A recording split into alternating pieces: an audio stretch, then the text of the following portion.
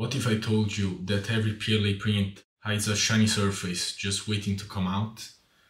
I recently got into traditional shaving and wanted to make my own brush. After some research, I chose the G5 synthetic knot. Now that we have the knot, let's move on to designing the handle. I don't like having shaving soap on my hand, so I went for a long handle design. So let's jump into Fusion.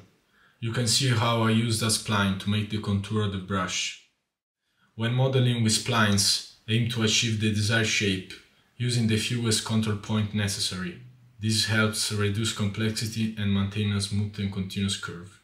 In this case I use only 5 contour points, as you can see.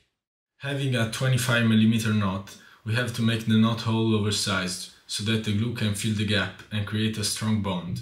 I also added those ridges to create some surfaces to let the glue hold on better.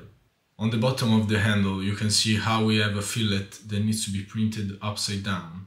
As you may know, printing fillets upside down is a no-go, because they cause melting on the first steep layers.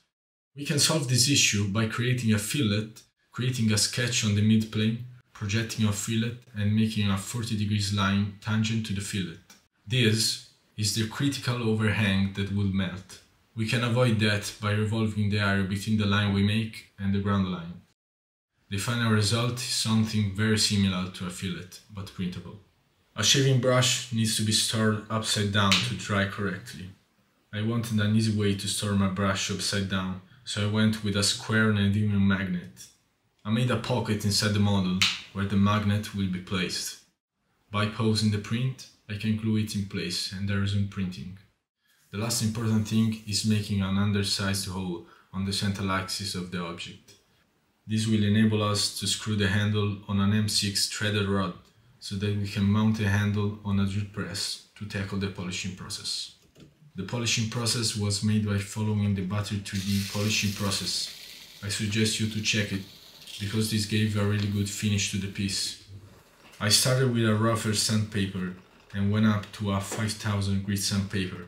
Then I applied a polishing product to seal and shine the surface. Now we have our finished shiny handle, and we can proceed to glue the knot using transparent epoxy.